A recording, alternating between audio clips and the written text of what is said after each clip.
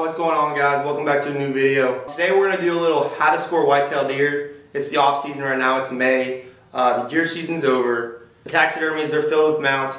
They're not really getting any more new ones. They're just working on the ones they have. So I thought this would be a perfect time to this video. Maybe you haven't scored your deer yet. You're just getting it back from the taxidermy right about now. I've got a couple back already the past month. A quick little information before we start. If you haven't heard about the exotic hunt giveaway, it's in 2 weeks.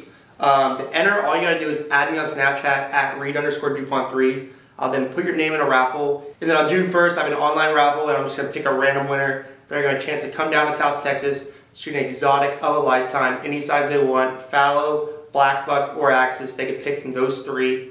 We're gonna be doing hog hunting, we're gonna be shooting guns, riding ATVs, Polaris's, bow fishing, so much more. It's gonna be a blast. I am super excited. That is again June 1st. I'll be picking the winner. June 5th is the actual hunt. So with that, we're gonna get right into this video. In front of me, I have a beautiful typical 12 point. This buck was actually shot at our ranch at DTEX Whitetails if you wanna follow us on Instagram. Your mount came out great. Decided not to put a plaque on this one. I got this done in Central Texas, one of my favorite taxidermies here. I'll put the link down below if you wanna check out some of his work or you wanna send one of your animals to him. Before we start, I gotta guess the score of this buck. I'm gonna say 170. I think he's gonna score 170. He's just gonna miss the 180 mark. All right, here we go. Right side, first brow tine. I got 5 inches for the first brow tine on the right side.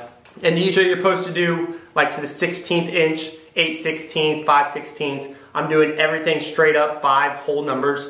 5, 6, 10, 11, whatever it is, just straight up whole numbers. Just make the process go super fast. Like I said, just getting approximation.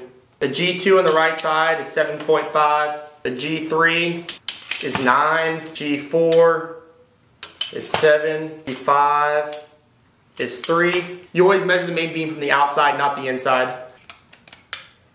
21.5 for the main beam on the right side. Now we're doing the left side. Like I said, this is a typical buck, so it's flying by. 5 for the brow tine. G2 on the left side. Going 9. G3 is a big G3. 9.5. G4. 7.5. And G5. 2.5. Main beam. 20. All right. I'm gonna take the inside spread. I'm gonna guess the inside spread. It's about 18.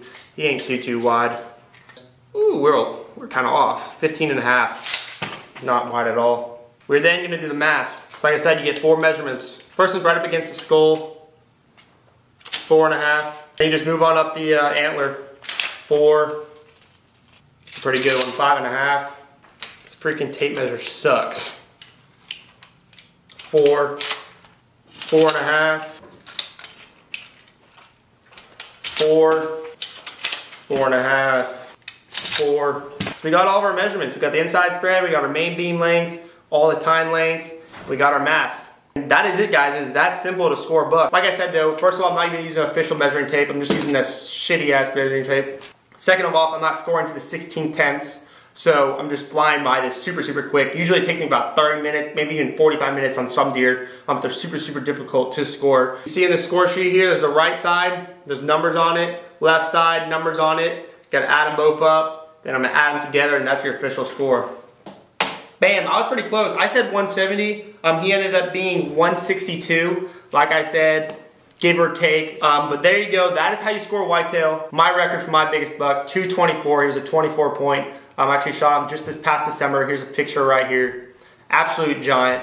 Double drop, kickers and stickers with a bow. Just a dream buck come true. Check out the video for the full hunt. It's on YouTube. It's also on my Instagram at read_DuPont if you want to check that out. But anyways, I hope you enjoyed. If you would, hit that sub button, like this video. Like always, thank you for all the support you guys give me. And until then, I'll see y'all in that next video. Peace.